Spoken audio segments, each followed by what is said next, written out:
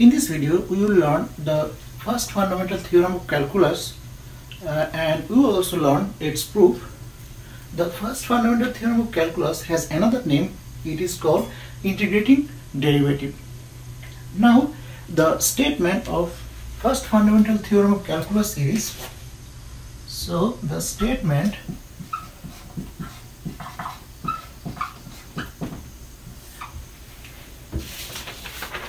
let the function f, which is defined on the bounded interval AB and it goes to R, is continuous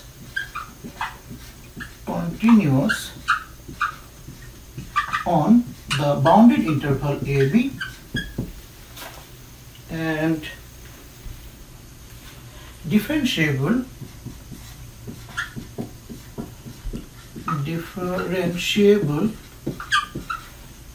on the open interval AB, and third condition,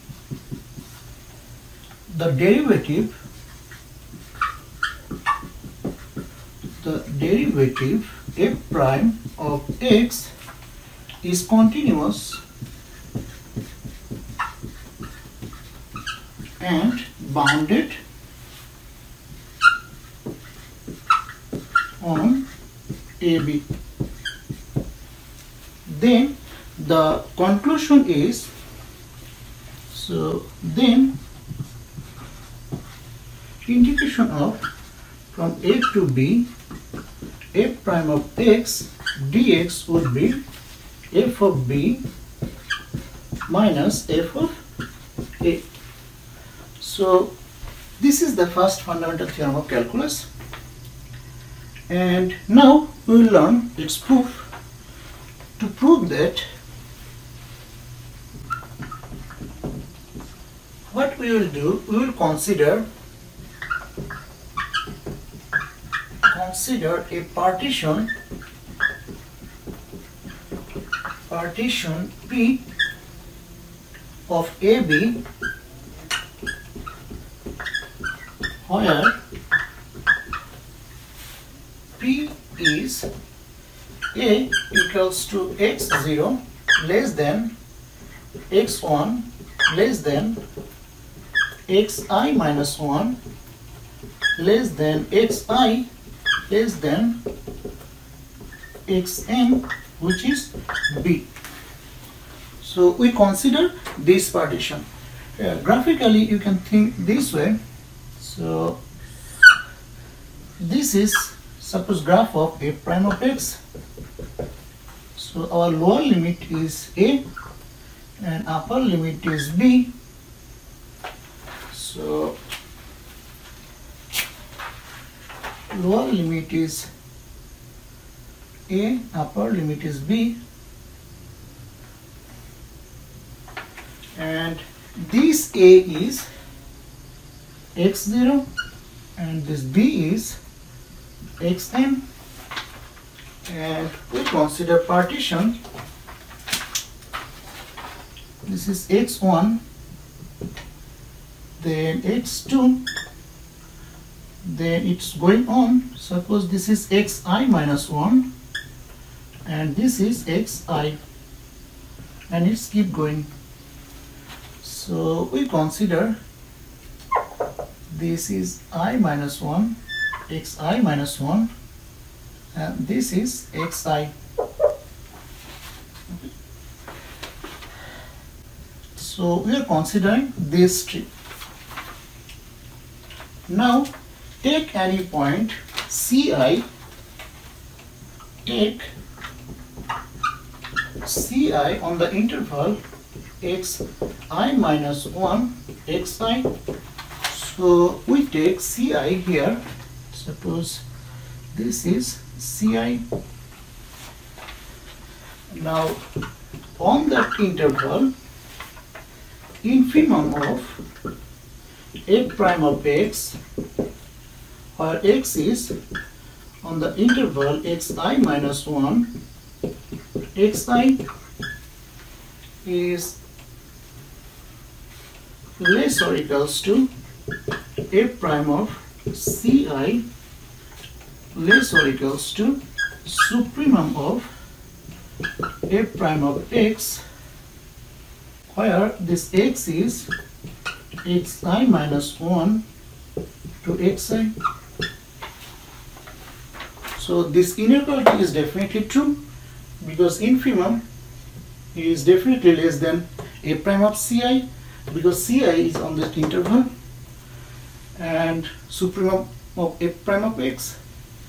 Now what we will do, we will multiply the whole inequality by xi minus xi minus 1.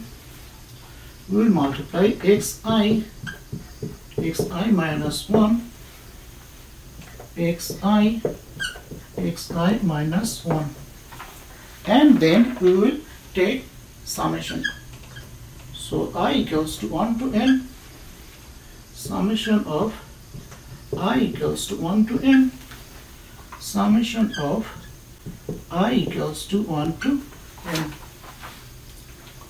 Now, by the definition of lower Riemann sum, this is the lower Riemann sum.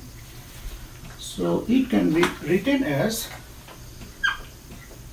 lower Riemann sum f prime comma p, and here if we apply the mean value theorem, then it becomes summation of I equals to 1 to n f prime of xi minus f prime of xi minus 1. So we applied mean value theorem here. So comes from this step to here, we applied the mean value theorem.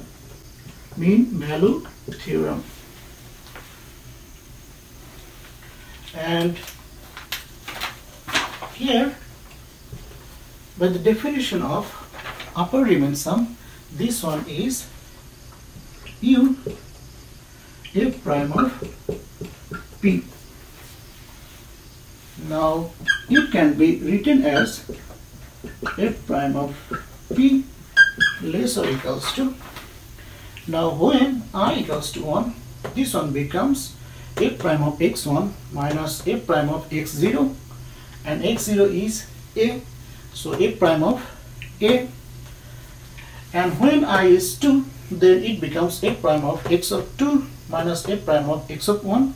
So this x1 and previous x1 will cancel, and when I equals to n, this one becomes f prime of xn minus f prime of xn minus 1, and xn is b. So if you simplify, it would be f of b minus f of a less or equals to upper Riemann sum. Now, since the function f prime is integrable, that means lower Riemann sum and upper Riemann sum is same, that means they are equal.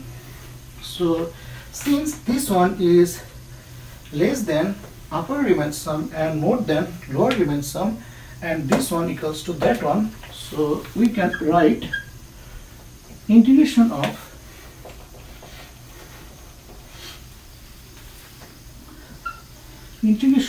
a to b f prime of x dx equals to f of b minus f of a. Okay, because this one equals to this one and that one. So this is the proof of first fundamental theorem of calculus. Thanks for watching.